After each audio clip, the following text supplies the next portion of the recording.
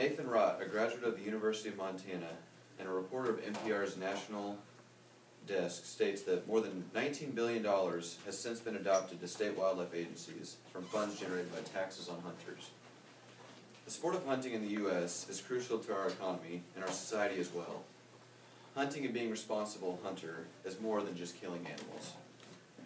Hunting can give people new experiences and make people see that hunting is not what it is, what some people say it is. It can also teach you life lessons.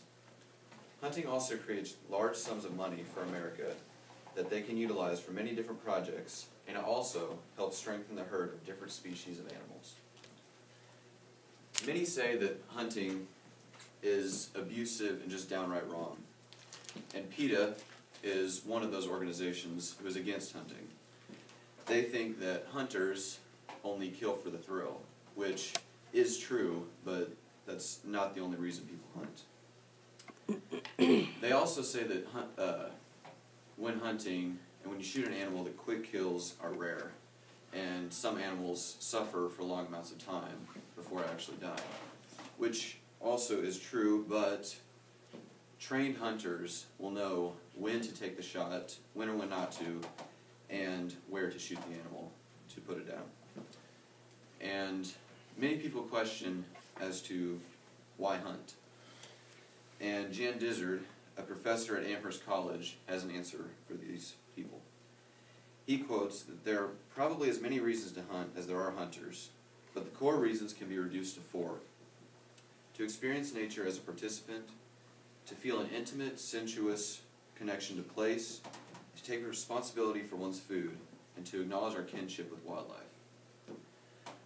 Hunting, the taxes generated from hunting and the costs, like to buy ammunition and guns, create a large percentage of funds to help wildlife agencies help preserve nature and to keep these conservation areas looking good. Hunting also helps reduce the spread of disease. I mean, think about it. If there's a disease going around and there's an overpopulation of a certain herd, there's a lot more of animals that this disease can be brought upon, causing more death. And with hunting, it helps control this so that not as many animals are killed from disease.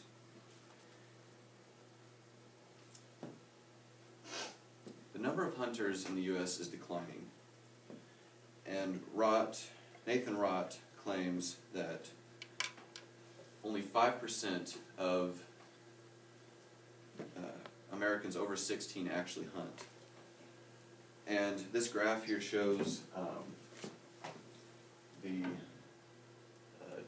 number of people who hunt. This is like 1991 to 2016. You can see that it's declining. And this over here indicates the percentage of adults who hunt. So, hunting generates 60% of funding for these agencies. And the decline in hunters could change the way these agencies are funded and may even close some down. And as long as hunting continues to be allowed, not only will billions of dollars be accumulated, but it will also give people many new experiences in nature. There is a need for increase in hunters, and there is a way to fix this. And as Americans, we cannot let the number of hunters continue to decline. We must become educated and learn to be responsible, conservative hunters. And the way you can fix this is by starting education programs, or like mentoring programs, to get people more educated on hunting. You can also lower the age restrictions that it takes for people to hunt, and shorten hunter safety classes, which do take a while, but states are working to shorten this. With this plan in mind, the number of hunters will be boosted. 1, because it'll be easier to hunt. 2, because it takes less time to get their license. And 3, because it gets more people informed about hunting. Elizabeth Dagno states that exactly 30 states have created mentoring programs for hunting, 29 have decreased the age it takes to go hunting, and some have shortened safety classes as well. She emphasizes that since the inception of youth mentoring programs and lowering the age requirements, the number of new youth has grown by about 388,000 since 2005. With the adoption of my plan, wildlife parks will flourish more than ever due to the increase in income from hunters.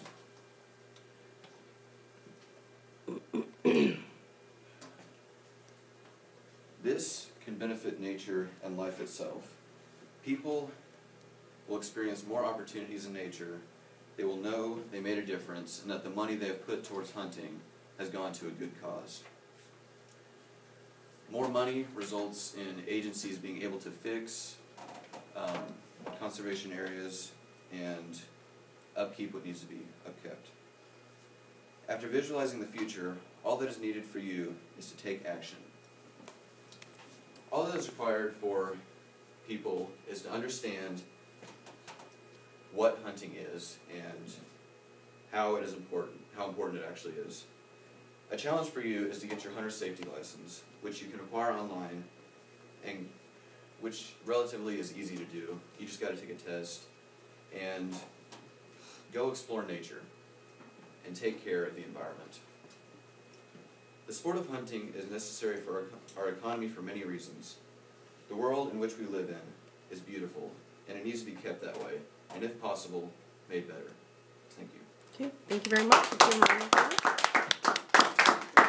All right, thank you very much, and we ask now that you would go ahead and work on calling on students so that you can answer some questions they might have. Thank you. Vera? Okay, so you talked about the recent decline in hunters. Yes. Do you think the recent gun violences in America had something to do with that?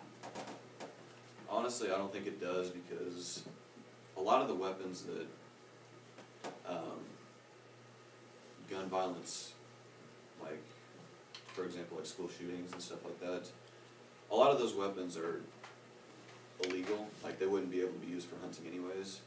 So I don't think it really has much to do with that. Because also you can hunt with, like, bow and arrow, and yeah, you can even hunt with spears if you want. Hope.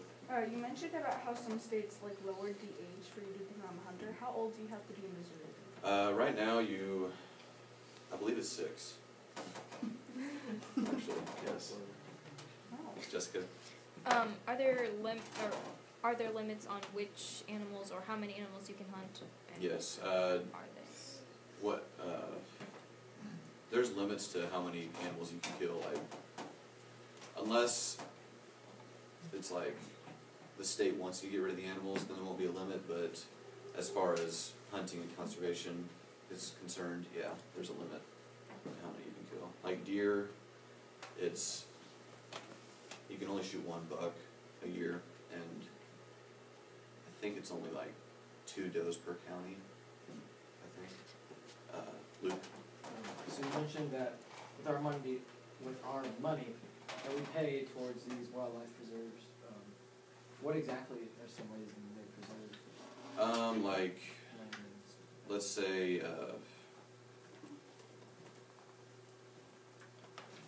like maybe expanding the conservation areas, or just if there's a wildfire or something. I mean, a lot of that money just goes towards helping preserve areas, which is needed nowadays.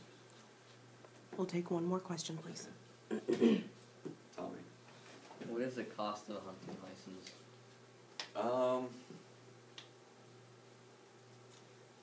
I know it's cheap. I don't think it would be more than, like, you talking like get your actual license or like buying a tag? The license. The license, I don't think it'd be more than $20, but I'm not sure on the exact amount. All right, let's go ahead and give them a round of applause. Thank you very much.